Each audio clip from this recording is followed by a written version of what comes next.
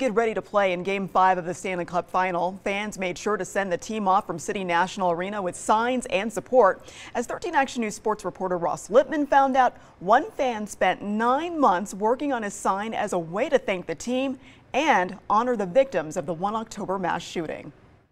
During Thursday's morning skate with the Golden Knights season on the line, fans are making sure their appreciation is seen and heard. With one sign, 9 months in the making. I've been working on this since last October. Tyler Corbin's mural is a tribute to his close family friends Natalia and Gianna Baca, twin sisters whose lives changed on 1 October, and for the lives lost. All the stars, all the Vegas stars, there's 58 of them. There's 58 of them in here.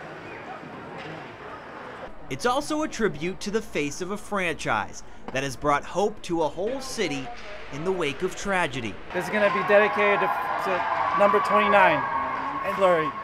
And he wants everyone to be part of it. I'm here today gathering up signatures because I'm sure there's many out there who want to give thanks to Fleury, but not have a way to do it. The mural also gave Corbin new purpose as he faces the biggest challenge of his life, battling stage 4 colon cancer. It's given me pretty much the strength and the energy where I just get so consumed and distracted from the chemo, and it's all here. It's being represented here. His one message: just go out there and just live your life, man, because life is too short. From City National Arena, Ross Lippman, 13 Action News.